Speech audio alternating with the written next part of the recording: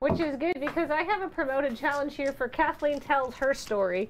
And I famously never get a soapbox or any way to express my deep opinions and feelings at any point ever. Is it once a year you actually, people will listen to you? Yeah, once a year I get a chance to do that. So it's time to tell my story. Is there any expansion to this?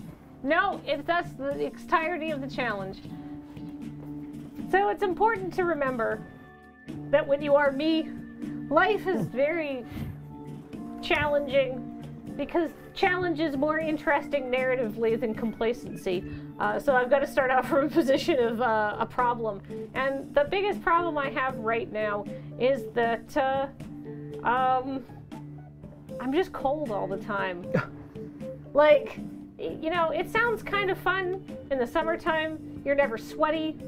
You know, you don't need to launder a shirt immediately after you wear it.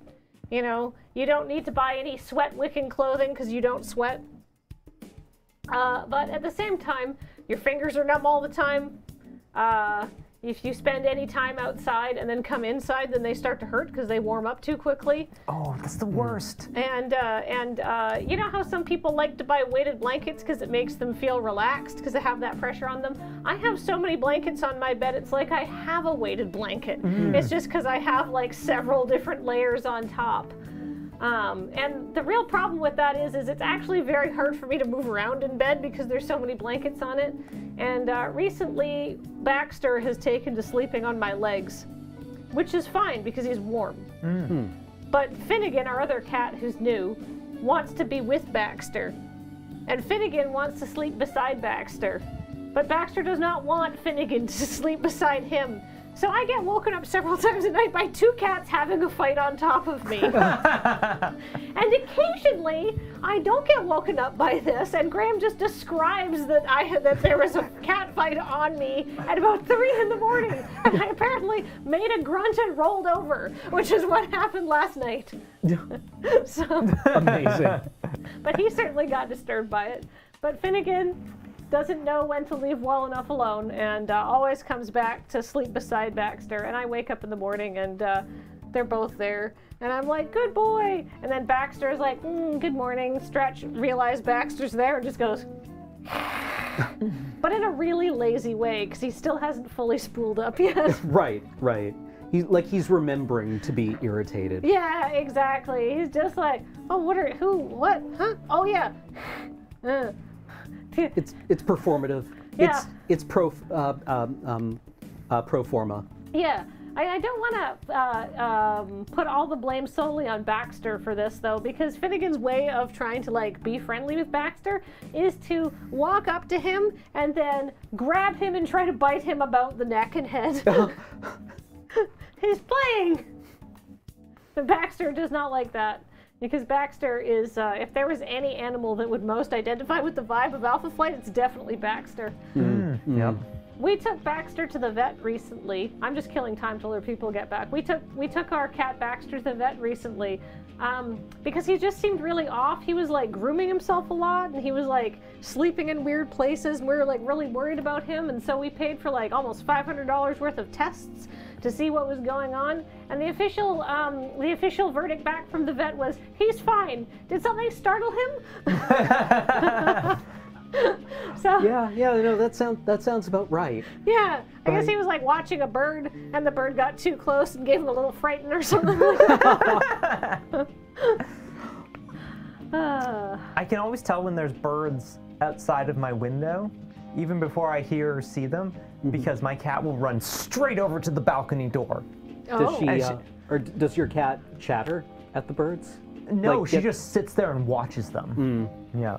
When I lived back in Prince George, we had a purebred Burmese cat named Lily, who was sable, which is like very, very dark brown.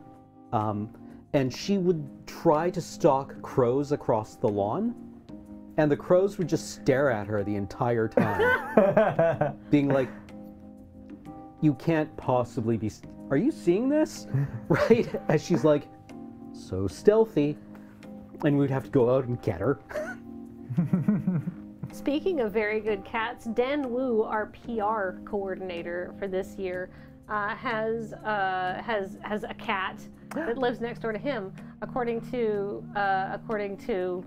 Dan, this is Buddy, and Buddy is one of several feral cats that live next door to their house, him and his wife's house, and they are attempting to rehabilitate him to make him into a house cat. So here's some photos of Buddy. Aww. Buddy's such a cutie. Aw, hey, buddy. Yeah. I love Buddy. Oh, what? Oh, that's such a. I love a good floofy cat. Yeah, he's an outdoorsy boy, but Aww. he one day, if you keep feeding him and loving him, he'll be an indoorsy boy. I can fix him. Well, make sure he's well nourished and goes to the vet if he gets injured. I.e. fixing him. Yeah. Oh yeah. Getting him fixed, I meant. Actually, yeah.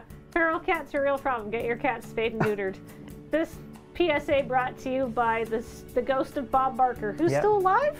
No. So the actual legitimate ghost of Bob Barker. Yes. Yes. Also, do yourself a favor and get your cats fixed, because there's no sound in the world worse than a yowling cat in heat. Yeah, there's a cat in my neighborhood, or possibly within about 10 kilometers of my house in the morning, who is on Tinder loudly every morning. Whoa, Bob Barker is still alive. He's 98 years old. Oh, really? Wow. Exercise, being kind to animals, and eating a vegetarian diet, I believe. Oh, wow. 98 was- and still clobbering Adam Sandler in our hearts. Bob Barker was the best part of that movie. Yeah, Yeah. the price is wrong.